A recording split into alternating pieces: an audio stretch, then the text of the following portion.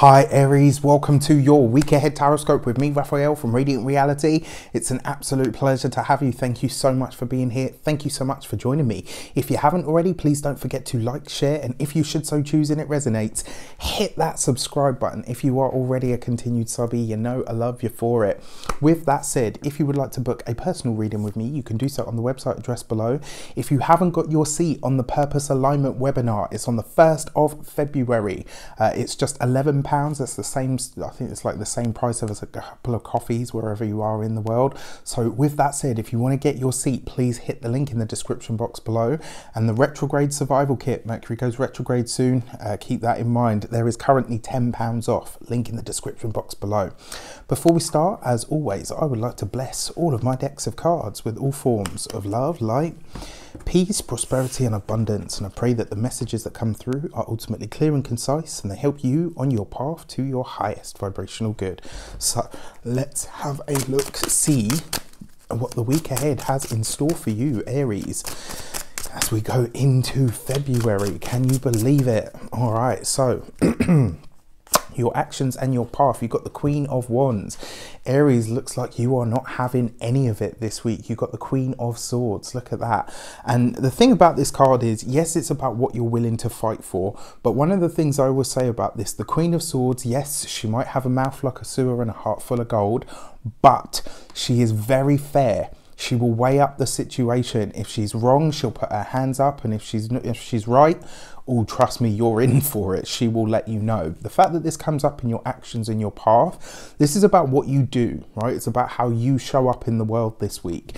And really, that's the feeling that I get from this. This is about you looking for fairness and equality. And it's kind of like this week you're saying, you know what? I won't have anything else. If it's not right, if I'm in the wrong, then I'll put my hands up. But if I'm not, then, oh, you better believe I'm going to wait for you to put your hands up. And if you won't, I'm going to push you to. So Aries, this week, it looks like you are fighting a battle, but this isn't just about, Aries being Aries and fighting battles. It's actually about you seeking to hear either an apology or get some form of retribution. Good for you. Stand your ground. All right, so your communications and conversations. This week you've got the Magician card.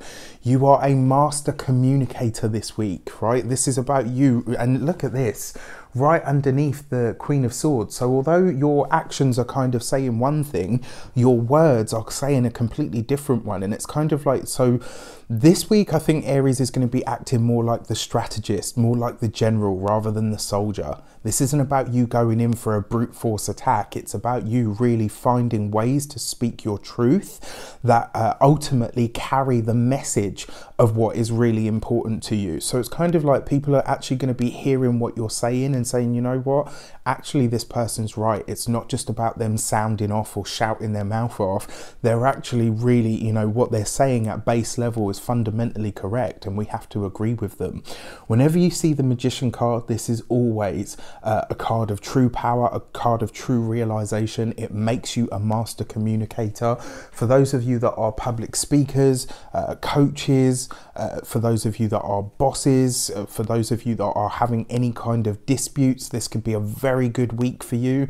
You could really come out on top. For those of you that are writers, for those of you that work with the pen or the typing, so to speak, as it mostly is nowadays, this is a really powerful week for you. You are being heard and seen in the best light. Use this to your advantage, because if there is some sort of a battle, that you're fighting, the feeling that I get from this is you're going to be heard, but in the right way. So make sure that you present the facts. Make sure you stick to that. This isn't about emotion. It's not about how you feel. It's about what is right. Okay, so keep that in mind this week. For your money and materials this week, you've got the King of Swords, right? So you've got the King and the Queen of Swords in close proximity. This is a week for contracts. It's a week for wrapping things up, putting a bow on it, finally having something completed and done. The fact that you've got the King of Swords in your money and materials, a lot of you could be hearing this week, whether you're waiting for a settlement of some sort, whether you're waiting for some sort of funding, maybe you're waiting on a new type heap of money to come in. Maybe for some of you, you're waiting for that job offer, or maybe even for that raise. This looks like a very good week for that. The thing is with the King of Swords though, this is very much about everything being above board. So I will say this, for those of you that are going for job interviews and stuff, do not overpromise. If there's something that you can't do, make sure that you state that, because when you see the King of Swords, you will be found out. The King of Swords is very, very thorough. This is a very powerful energy. It's also, you know, spells out sort of legal things as well. So for a lot of you, I feel like this is some sort of communication that comes in about the finances this week, about money that you're owed, money that you're entitled to. Maybe, you know, finances take a complete upswing, but it looks like whatever it is that's coming in is definitely here to stay. So that's, you know, fantastic. Your love and relations, you have the Page of Cups. This is a gorgeous card for love and relations. Why do I say that? Because it's that very sort of dreamy, lovey, gushy, intuitive sort of energy. Now, because it is the Page of Cups, and you've got like a really serious concentration of air here. So you're going to be seen as powerful, dynamic. What happens to fire when you feed it oxygen? It grows, right, in intensity and power.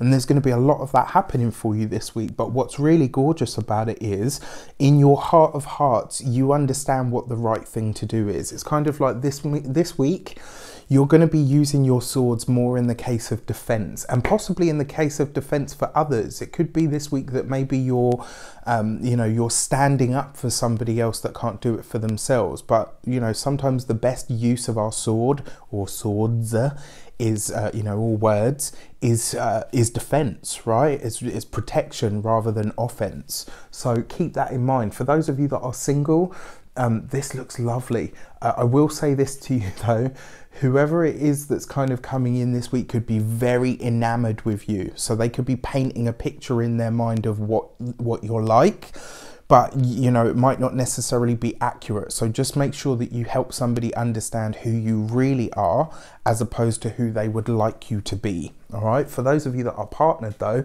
this looks lovely. It just really feels for me like you're connecting with your partner on a really warm, loving way.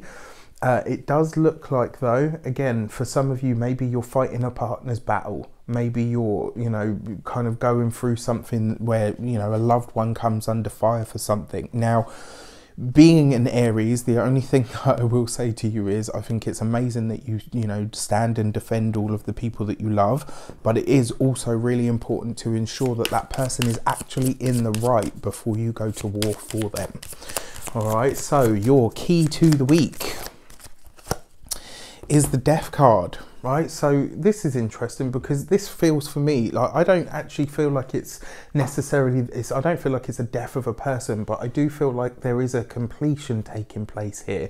And maybe this is it. Maybe it's that moment where you finally say, you know what, enough's enough. Somebody needs to step in.